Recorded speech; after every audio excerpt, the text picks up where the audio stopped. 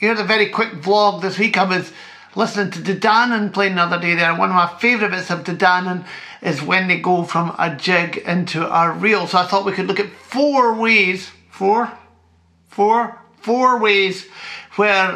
of different breaks from a jig into reel. The two tunes I'm going to use are the jig The Old Woman's Dance by the amazing piper and composer, pipe major Donald MacLeod, and an equally fabulous tune, Trip to Windsor, by an amazing Cape Breton composer, Donald MacDonald. Definitely check out all their tunes if you haven't heard them before.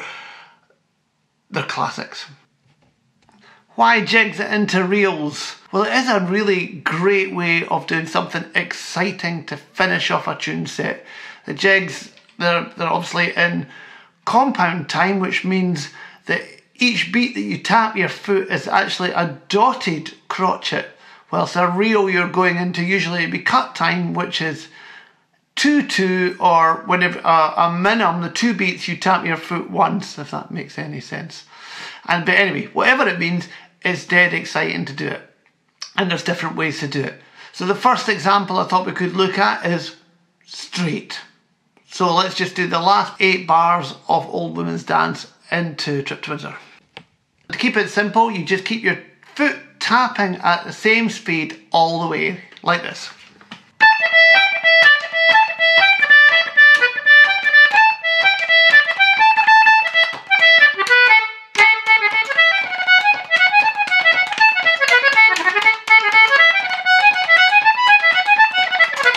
Sounds great, definitely the first thing to think about.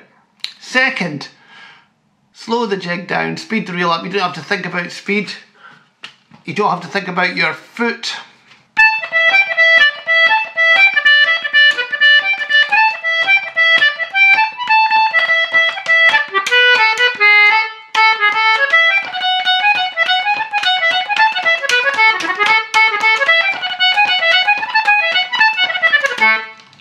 That's also a really good technique between reels as well. You might just play a couple of reels and slow one down and then speed the next one up.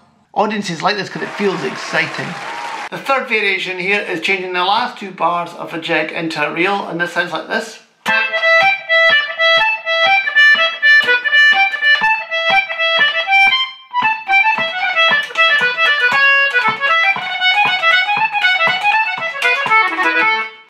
Couple of things to think about there is I played up to a top C just to give it a little da-ba-da-da-da-da, and then I also I thought about the chord harmony and the notes I played before going into the A reel. Now that means I played the dominant of the second reel. The reel that we're going to play is in the key of A.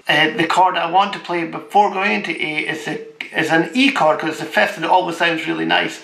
So I played around the E major chord, G sharp, A, B to go in.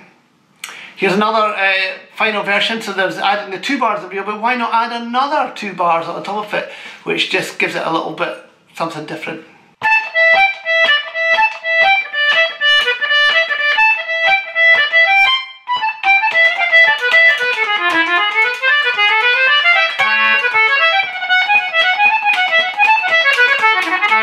There's a few different things. Just there I added an extra 2 bars. I kept on going down the way, and then I actually thought of a sort of interesting sort of scale thing I could possibly do in it. But the key here is just to try a few different ideas.